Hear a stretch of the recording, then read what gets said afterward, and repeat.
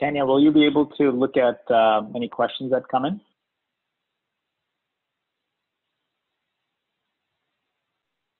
Yes, I'm monitoring the. Cool. Okay, great. All right, it is noon.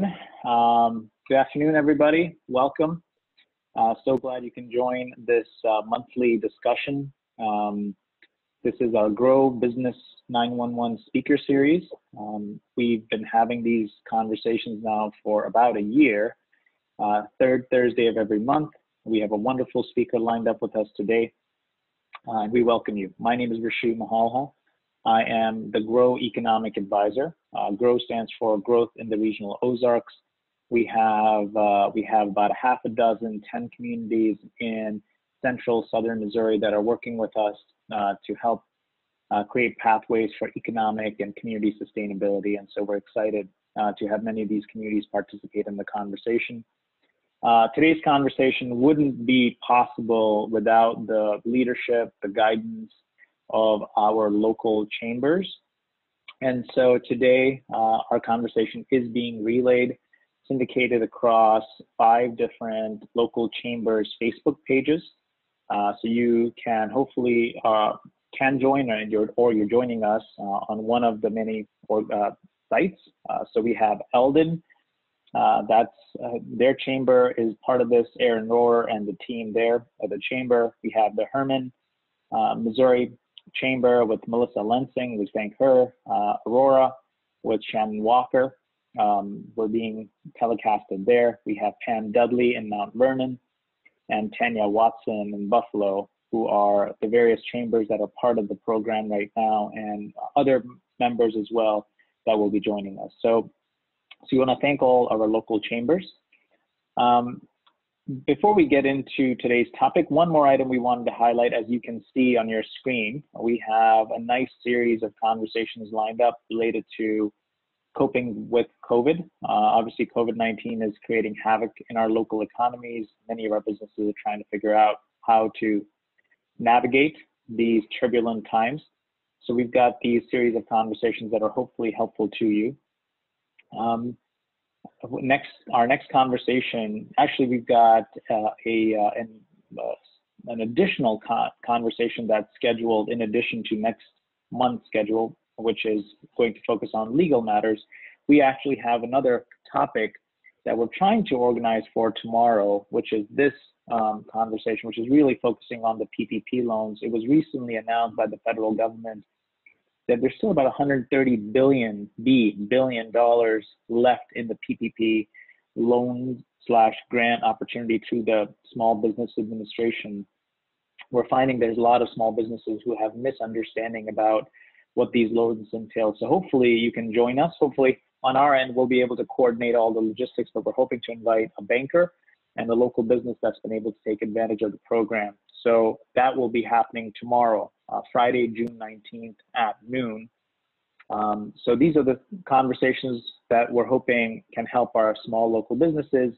If you're joining us today, or even if you're watching a recording, we also want to invite you to give us your feedback. We seek your feedback to make our programming as impactful and effective as possible. So please take a moment to fill the survey out. It won't take more than 2 minutes, and your thoughts and feedback really help us improve our programming.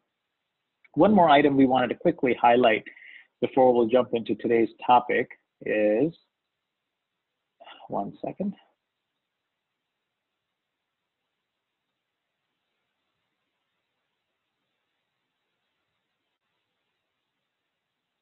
We have a site for Grow businesses, businesses in our Grow community, that's called business911.org. You can click on Grow Missouri and you can find a list of local support options for you.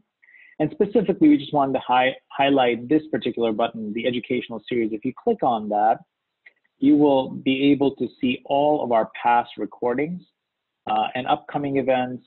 So if there's any of these topics that are of interest to you, we certainly encourage you to check those out on business911.org. All right. So having said all that, I'd like to now introduce our speaker. We have a wonderful, very experienced speaker who's joined us today. Justin Patterson, who is a CPA, he now has his own financial management firm and an accounting firm that can help our local businesses. He's got a vast array of experiences. He's been a CFO at a variety of organizations and a CPA, and has an array of experiences that can help us understand what are the different products that are out there, the different options out there, federal program options that are out there. And quite often, again, for our small business owners, 1 to 5 person companies, we're so busy running the business that we don't have a good grasp of all the options that are out there. And the one point I would really highlight as we get into this conversation is please take a moment to understand what's there, because there are some wonderful, easy to navigate options out there for you. And we are seeing a pattern where our businesses are not leveraging the opportunities. So we're so thankful to have Justin with us. Justin, without further ado, we'll turn the baton to you, sir. Welcome. All right. Thank you for having me, guys. Again, my name is Justin Patterson. I am a CPA. Been practicing for 17 years. Been in public practice for about 14 of those years. There was about 3 years where I served as a chief financial officer for a couple large companies in Springfield. About a year and a half ago, I broke out on my own and decided to get back into the business of helping small businesses and individuals through opening my CPA firm, Gray Oak Financial.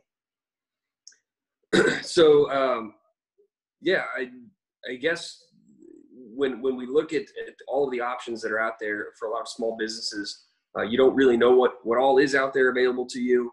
A lot of people think that there's stuff that isn't available to you that might be available to you.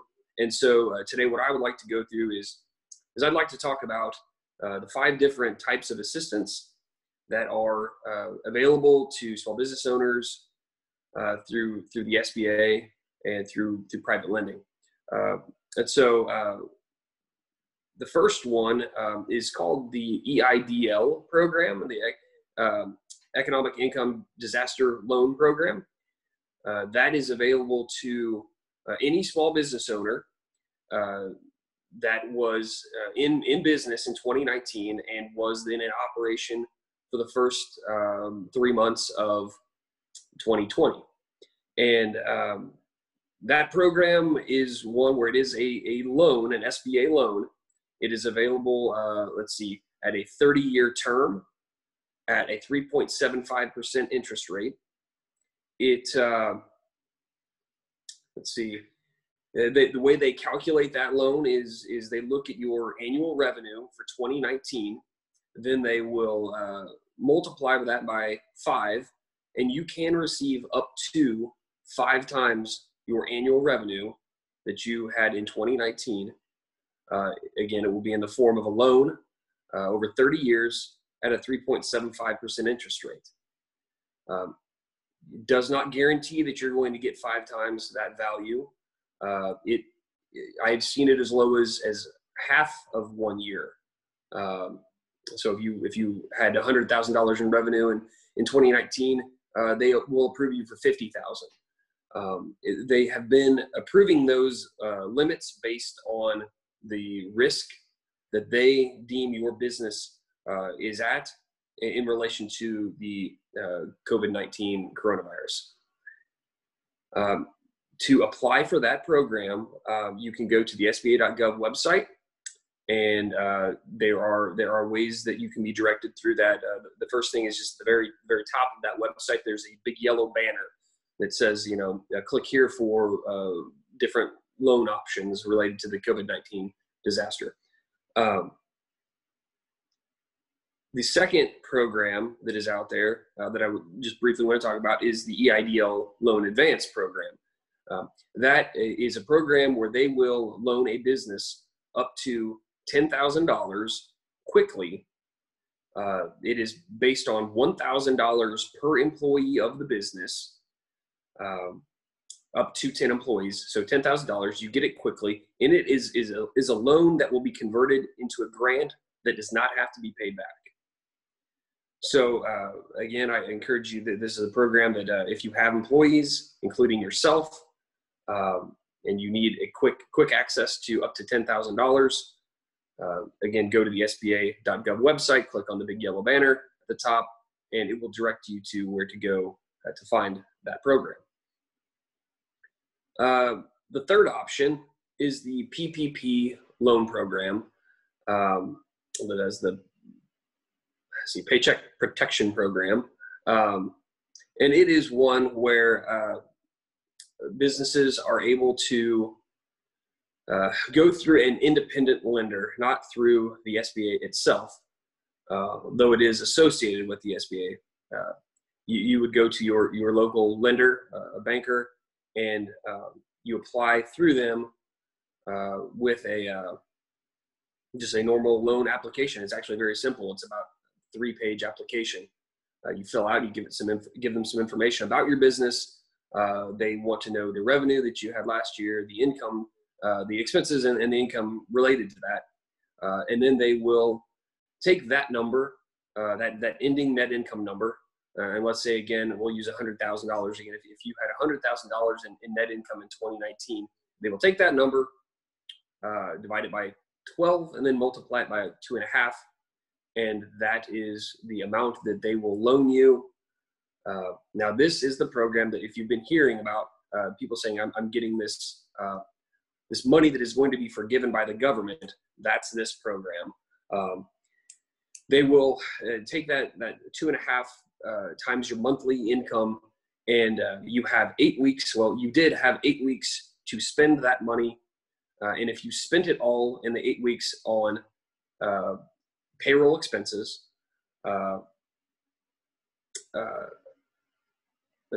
payroll expenses, overhead costs like rent, if you own a building, your mortgage note payment, utilities, things like that, they will, as long as you spend it on those items, they will forgive that loan. And you did have 8 weeks to spend that money. Now, as things are constantly changing in this environment, they are now extending that, and we don't know how long they're going to allow you to spend that money, but it will, conceivably add 4 weeks, 8 weeks. We don't really know, but if you calculated that amount on a 10-week basis, which is 2.5 months, then you should have enough time to spend that money and spend it all. And if you spend it all on these qualifying expenses, the SBA will forgive that loan, and you don't have to pay it back. And I believe earlier I was talking about it was based on the income of the business. It's actually based. I apologize. That's based on the payroll. It's based on payroll expenses of the business over an annual period. And so, for like a Schedule C employee, so someone who's an independent contractor who doesn't have a partnership or an S corp, that's where it comes into the net income of the business.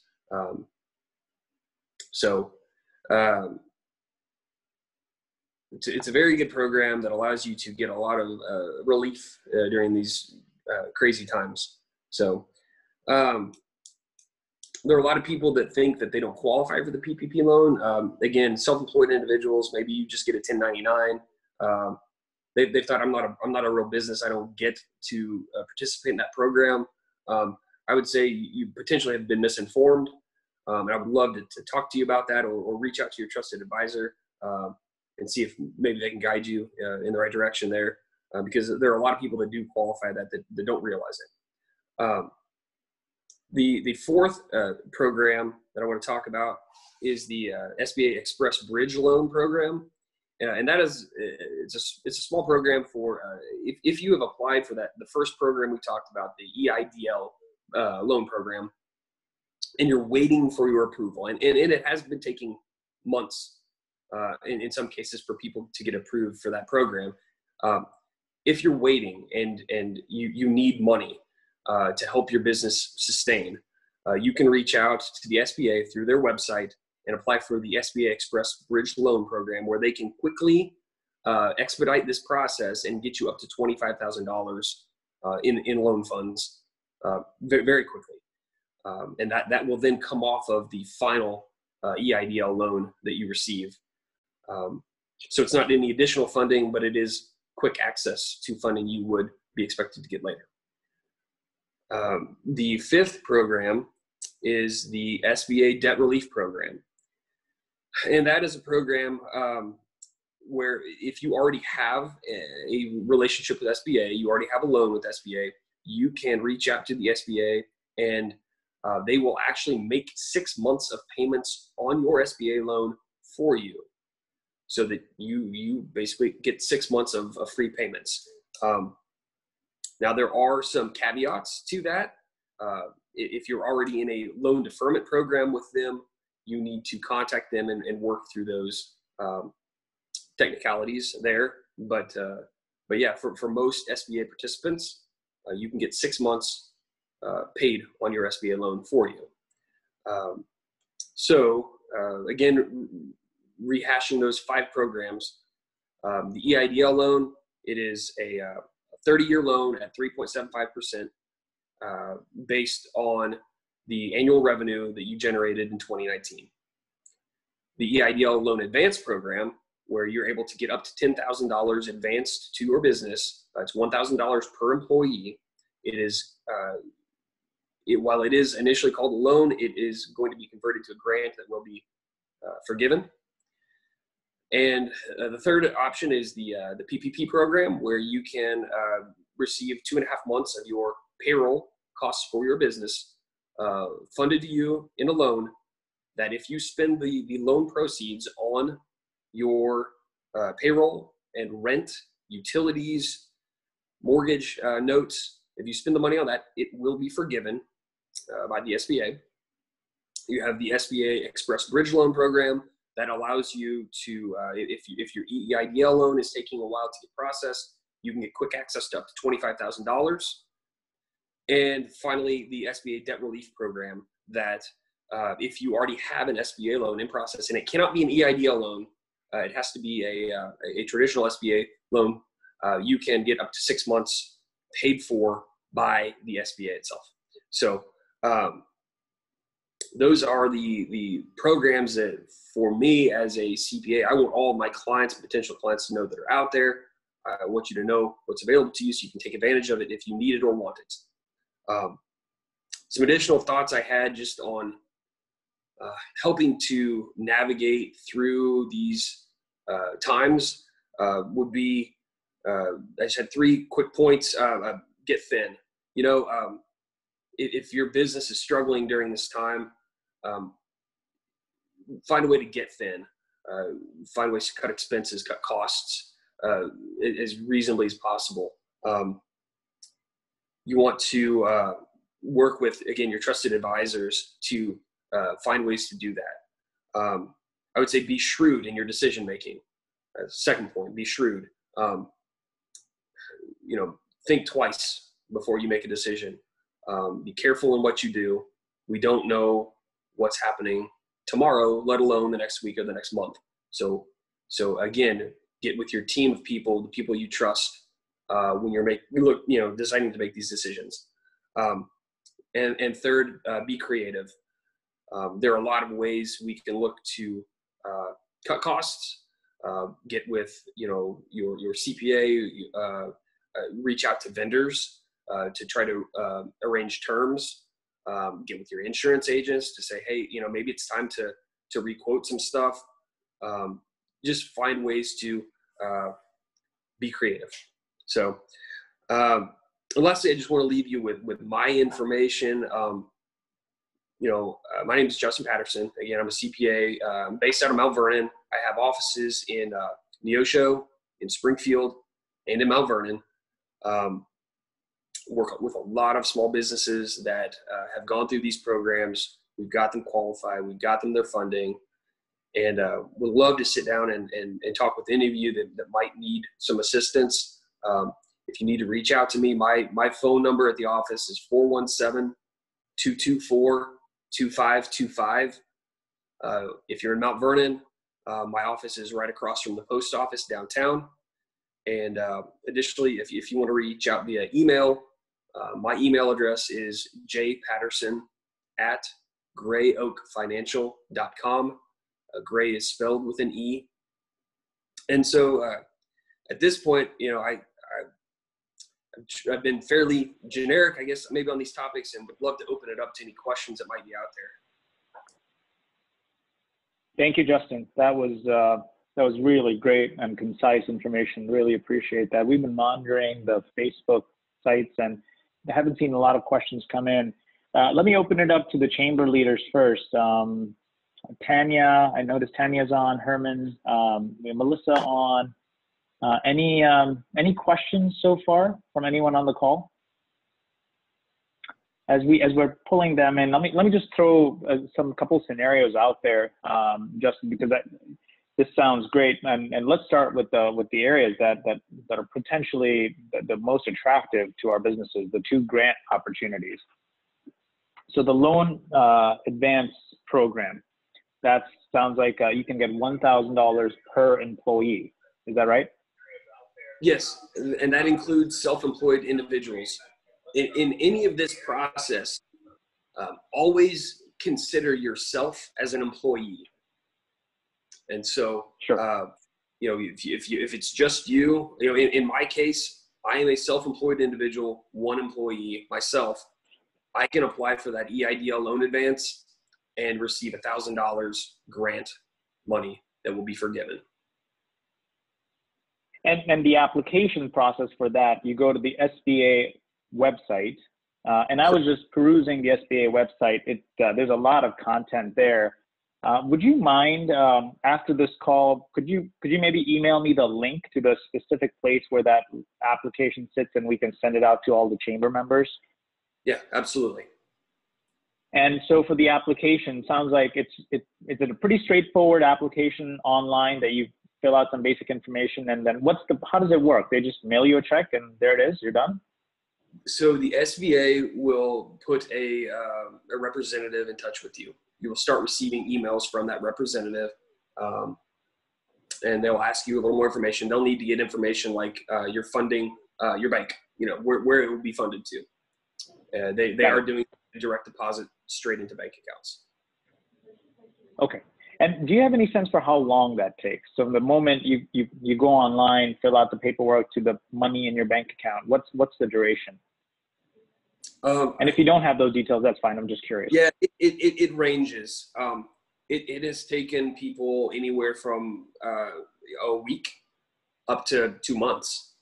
I'm talking with someone this morning that she actually, the day that the website opened up, she applied for the EIDL loan, and she just received her funding last week. So got it. Again, the SBA is trying to be very careful on when they assess risk. They look at your industry. Is this one that we would consider to be a risky business and we should get funding up quickly, or can we wait a little bit? Restaurants, I've had clients that are restaurants, clients that were in lawn care, clients that own Greyhound bus stations, franchises.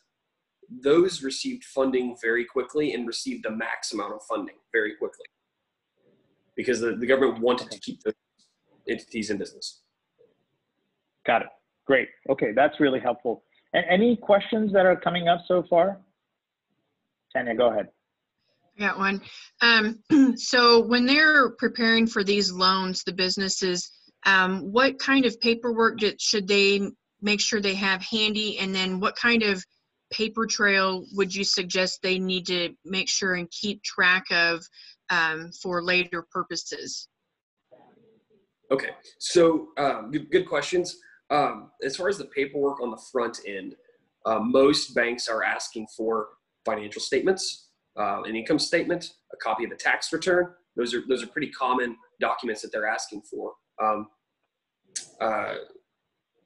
One bank in particular that I work with has worked a lot with small business owners that are just self-employed and they only have a Schedule C. And so they have asked for copies of those Schedule Cs for 2019. They've even worked with people who haven't completed their tax returns yet and just asked for a draft. Give us a draft of what your Schedule C you think what it will look like. And they use that for their loan file. As far as what to do once you've received your funding, I've been recommending that my clients go and set up a new checking account to put that money in and to make sure that that money is used just for the qualifying expenses like payroll, rent, those kind of things. And so they're cutting those. They may be cutting the payroll out of their normal operating account, but then they transfer money from their SBA, from the PPP money into their operating account to fund it. Okay. And then I had another question. You had mentioned businesses that maybe like you that only have one employee and maybe they don't technically like pay themselves, out of the payroll. How should they do that for these purposes? Yeah, that's good. I actually had that question myself, and I reached out to the banker that I use quite frequently in these situations because he has been dealing a lot with those individuals, and he said what they're looking for is a check being cut from the let's say I'm a plumber and I've got my own small business and I have my checking account where my money comes in. They want to see you writing a check from your business account to your personal account. What they don't want to see is, I'm going to pay my lease on my personal truck or something. I'm going to pay my home mortgage out of my business account directly and just call it a owner draw for my business. No, they actually want to see you writing the money from the business account to the personal account. Thank you. Yeah. Great question, Tanya. Melissa, anything on Herman?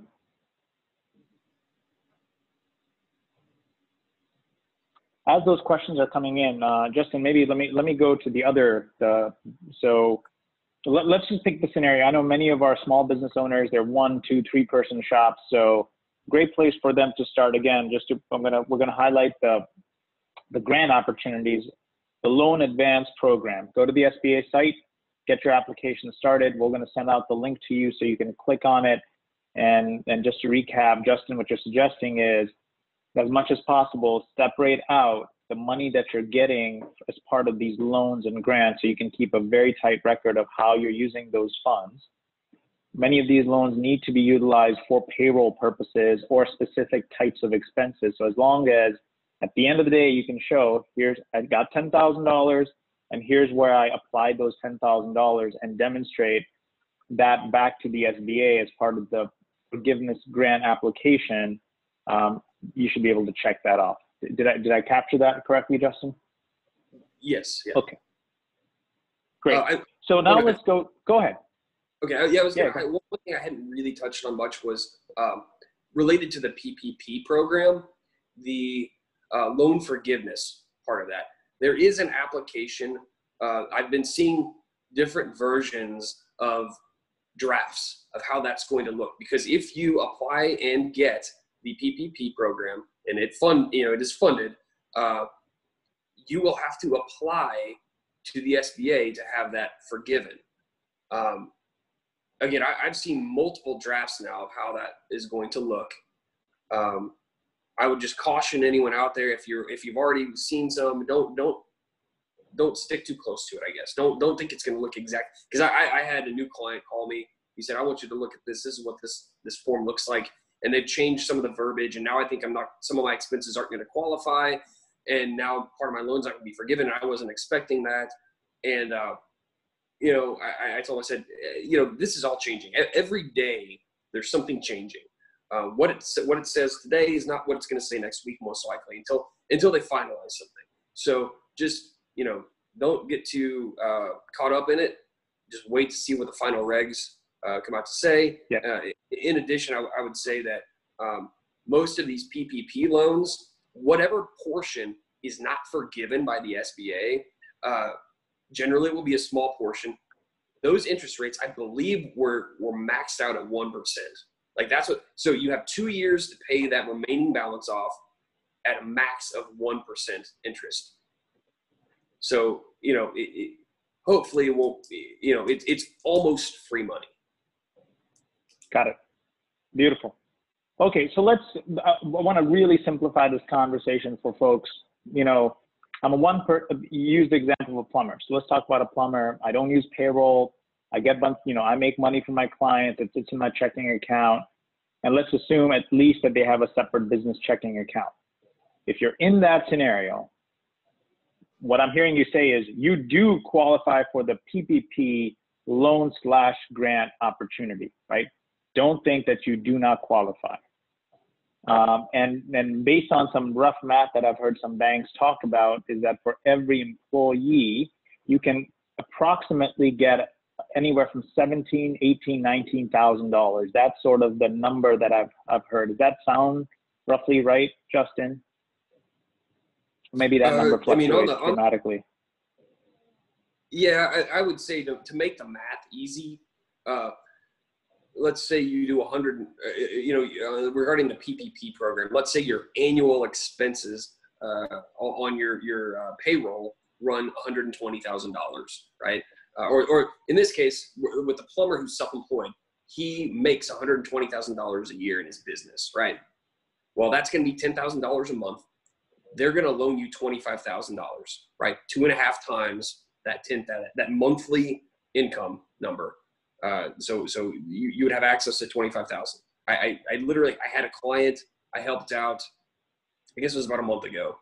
And he actually ran a small little construction business. He had about $10,000 a month in labor costs to his guys that he paid out. And he didn't think he qualified. I'm not sure why he thought he didn't, but he in his own mind, he thought he didn't. We talked, and he got a check for $25,000 from the bank, which he's used now to pay his guys and supplement their income. So, very cool. That answers your question or not, but that's the way they calculate it. Yeah. So. Good.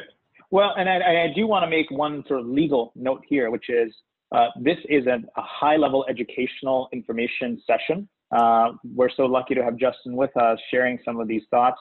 For the specific details of every loan, you should speak to either your TPA, your banker. We just want to make sure that misinformation is not preventing you from accessing dollars that are being set aside very specifically for our small business owners.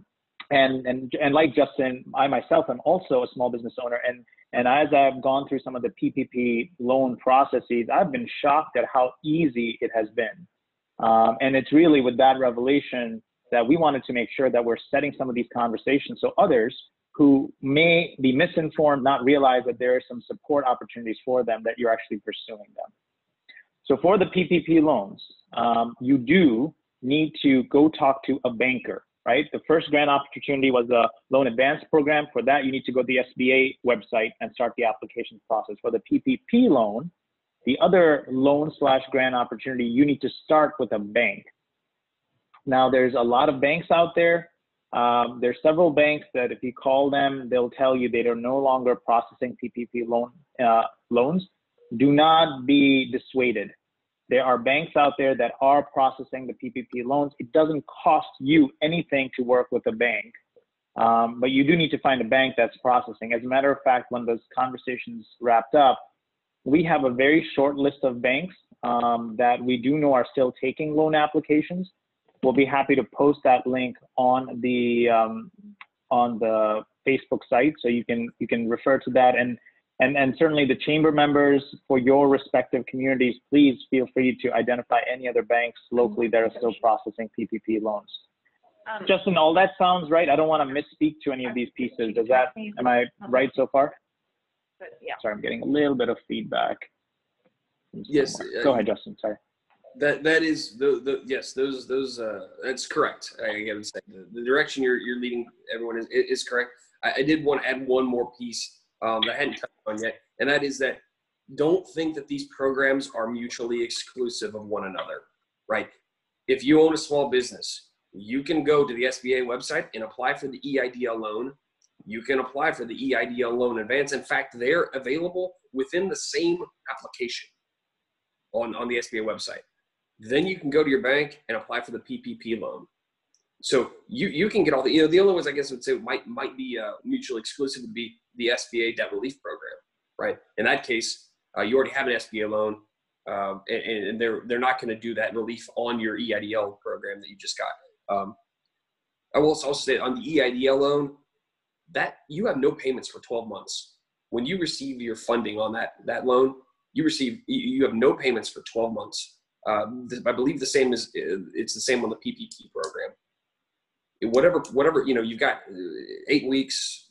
It's probably gonna be more than that now to pay those costs out and have it forgiven. Whatever piece is remaining, there's a certain amount of time, and I want to say it's a year again, that you don't have any payments you have to make. Now you do accrue interest, but you have no payments. Got it. Very cool. Any other questions that have come up so far? I do have one that was sent to me. A lot of the talk has been about business, but there's been very little mention about nonprofits. Do you have any advice for nonprofits and what for some of these loans? I believe the nonprofits qualify. I have not dealt with many nonprofits regarding these programs, but I believe they qualify because initially on the initial application processes, they had asked questions about, your nonprofits, how much of your revenue is related to donations, those kind of things. I would have to, if I received a specific question regarding that, I would do a little research and certainly help out that nonprofit. Yeah. Thank you. Thank you. Thanks, Tanya. Any other chambers? Any other questions? Justin, I saw one of the messages that came through on one of the chat lines was that the deadline for the PPP loan is June 30th. Are you aware of that? Is that an accurate? Yes. Okay. Originally the deadline was June 30th to apply for your PPP loans. And generally they can get them funded within, I guess you would be somewhat time crunched because it takes about a week, 5 business days to get funding. Some of them have been faster, but on average they were taking about a week for people to get funded on that PPP program. Now I will say on the EIDL loan, there was about a month span there that the EIDL loan program closed down to anyone but agricultural businesses. So farms, if you own a farm during that time period, you could apply for the EIDL loan, but no one else could. Monday, they opened that back up on the 15th. They opened it back up to all businesses, including agricultural businesses. Great. Wonderful. So we are going to have another conversation on this, hopefully tomorrow. We're scrambling because there's an urgency. We have, in essence, 12 business days before the PPP loans close. And one of our research elements that we found was that in Missouri, we have roughly 8.3% of our small businesses, have actually taken advantage of the PPP loan. So that number is very low. And we still have about 130 billion with a B dollars left in the PPP loan application. So, really can't implore this enough. If you're a small business owner that's struggling, trying to figure out how to make the dots connect and make payroll and keep your employees sustained, please do speak to a banker. And as soon as we wrap up here, we'll send you some information about potential banks. We'll send Justin's information on the chat threads. So feel free to contact any of the folks identified. We hope that there's a lot of turbulence in all of your lives right now, our lives right now. Hopefully this is just a little bit of a soothing balm that can help to some extent. Those were all the questions we had. Justin, anything else that we should be highlighting before we wrap up today's conversation? Just one more thing I thought of. I helped a few clients. They were actually hairdressers, and one was a chef. And based on they were all self-employed. Based on their income levels, it actually made more sense for them to go on unemployment and basically be a self-employed person on unemployment. than it was to go through the PPP loan program. So again, I would highly, and they wouldn't have known that otherwise. They were going to go apply for the PPP program. They reached out to me, and we figured out, hey, it made more sense to go on unemployment. So I would just highly, highly recommend reach out to that trusted advisor. Have them, if they're not taking the time to sit down with you and figure out what is your best program, then maybe you need to look somewhere else. So. Okay. So if a bank is telling you the money's gone, it's not there, you don't qualify, it's one of the big things I'm hearing is certainly challenge that feedback you're getting. It's certainly possible that there are businesses with certain unique circumstances that don't qualify, but just given the amount of misinformation, even with potential bankers and financial advisors, don't take some of that feedback on the face value, and certainly sort of at least get second or third opinion just to make sure that you haven't missed anything. Very cool. Justin, thank you so much for your feedback. This is helpful. We hope to move those numbers up in Missouri from 8.3 to maybe 10%, 11%, and help some of our small businesses along the way, help businesses retain employees and then sort of sustain themselves through this tough period. If you have any questions, if you have any thoughts, please feel free to continue to let your local chambers of commerce know. You have amazing representation and leadership in your local chambers, and all the chambers are connected with a broader conversation that's happening at a regional level. So however we can be of help to you, we want to do that. Thank you, everyone. Thank you, Justin, for your time. Appreciate it. Have a great day. Be healthy, be safe, and we will hopefully see many of you tomorrow as we get into this conversation, not from the lens of a banker. So thank you. Take care.